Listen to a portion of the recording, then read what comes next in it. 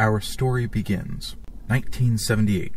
The White Development Corporation was a building company started by a partnership between Bill and Hillary Clinton and James and Susan McDougals. They borrowed $203,000 to buy 220 acres of land in the Ozark Mountains for a vacation home development project. Between the years of 1980 and 1982, James McDougals, who served as the Economic Development Director for Bill Clinton during his time as governor, quit the company to buy a small savings and loan bank in Kingston, Ark, later named Madison Guaranty. He loaned Hillary Clinton $30,000 to build a model home on the Whitewater lot. In 1984, Madison Guaranty came under federal scrutiny after he was found with speculative land deals, insider dealing, and hefty commissions paid out to McDougall and others. 1985, James McDougall improperly withdrew money from a depositor fund to pay off a $50,000 Clinton campaign debt for one of her fundraisers. He hires the Rose Law Firm, which Hillary Clinton joined in 1976 and became a partner in 1979 to represent his failing Madison Guaranty Bank. Hillary Clinton and fellow Rose lawyers attempted to seek state regulatory approval for a recapitalization plan for the bank. What is debt recapitalization? Debt recapitalization is a jargon term. It's to make you confused. What is recapitalization? Well, it's debt recapping. It's adding new debt to increase liquidity for a business or for a company or, in most cases, a small bank. What does it do? It adds new wealth to the owners, or it can be purposed for paying dividends to stockholders, but the entire thing is completely based on lenders basing the amount of money given to them and their payback rates on market speculation and earnings speculation.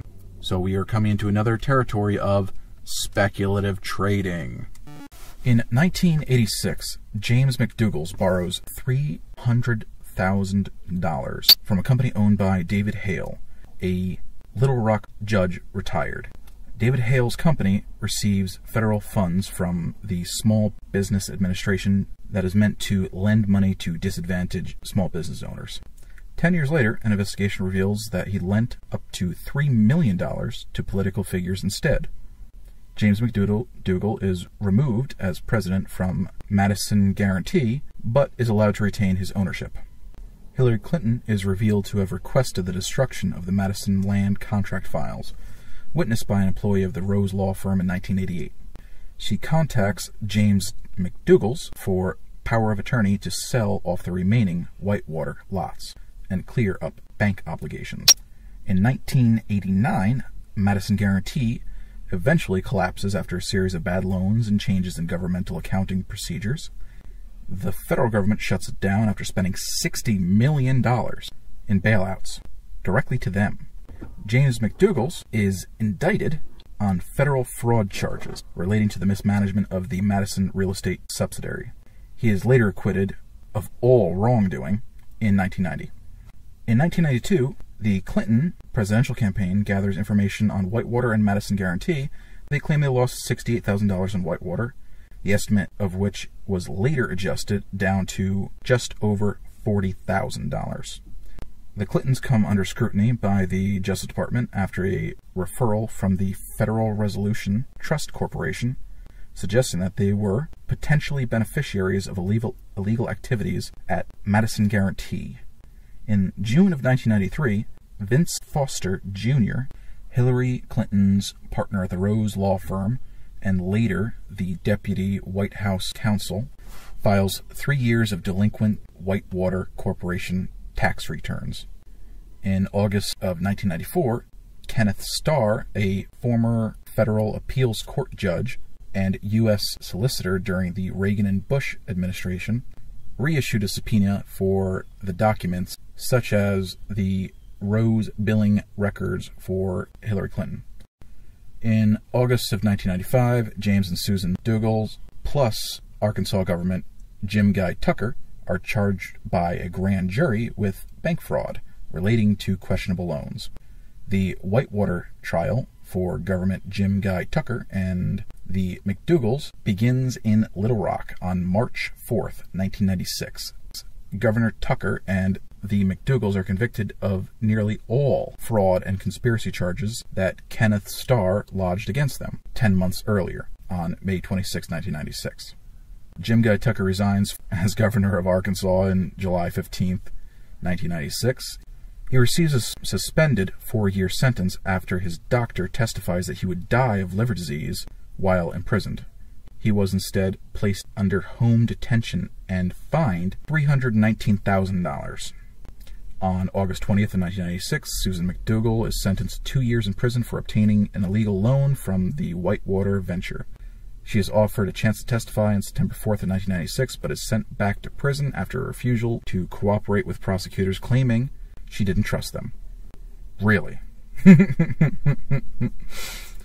On July 30th, 1997, she is moved into a federal detention facility after 7 months in 2 different Los Angeles jails, which she spent 23 hours a day locked in a windowless celled room.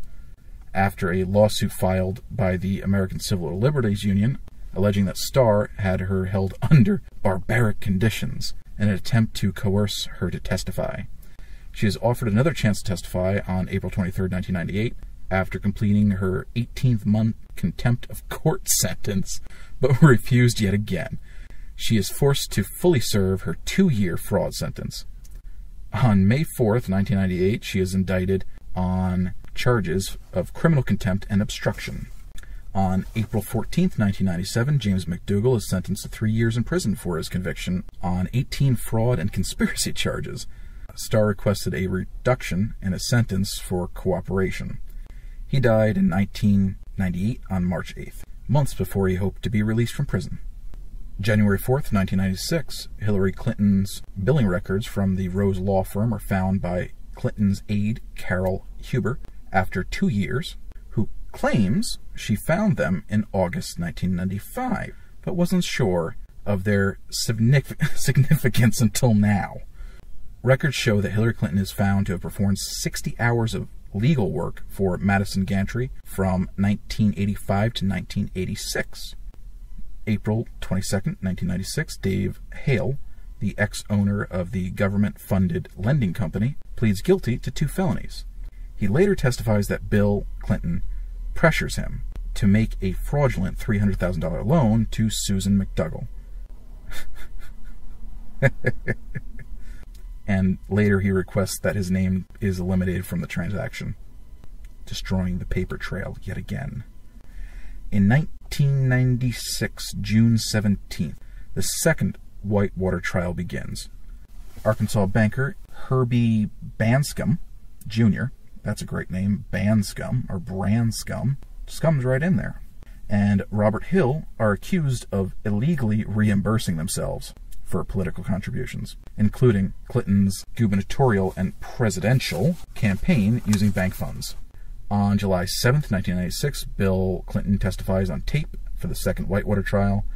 On July 18th, 1996, his testimony is aired at the trial, in which he denies naming 2 unpaid state employees for their contribution in his 1990 gubernatorial campaign. On October 1st, 1996, Branscombe and Hill are cleared of 4 counts of bank fraud by a federal jury, which is undecided for 7 other charges. Like, comment, subscribe, enjoy it. I enjoyed saying it. So I'll see you next time.